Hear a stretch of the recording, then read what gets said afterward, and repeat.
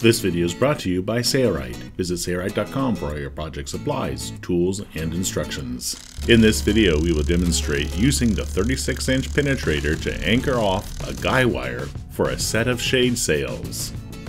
If multiple shade sails are attached to a single post, you may want to consider installing a guy wire for additional support and peace of mind. In this short video, we'll show you how to install the anchor. Using a penetrator from American Earth Anchors is an excellent choice for anchoring the guy wire.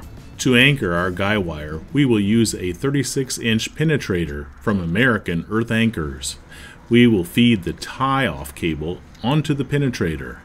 Then, using a 2-inch socket with impact wrench, we will drive the earth anchor into the ground. We'll show two ways to install this penetrator. First, we're going to use an impact wrench. Using this rather small impact wrench, it's taking a little bit longer than what we'd like. When we get halfway, we decide to use an alternative method, which works actually fairly well.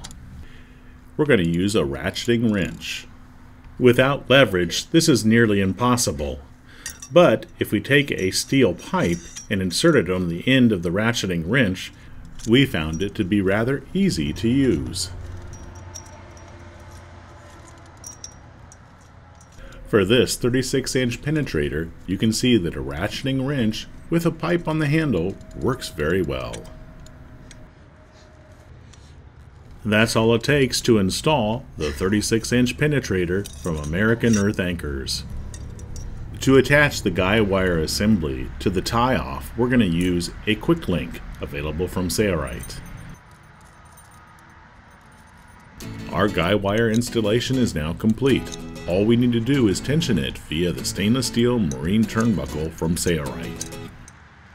If you'd like to see the full video tutorial on how to make your own shade sails, click the link here. For more free tutorial videos, subscribe to the Sailrite YouTube channel or visit us online to see supplies and tools for your next DIY project. At Sailrite, we're equipping you to sew at home and on the water.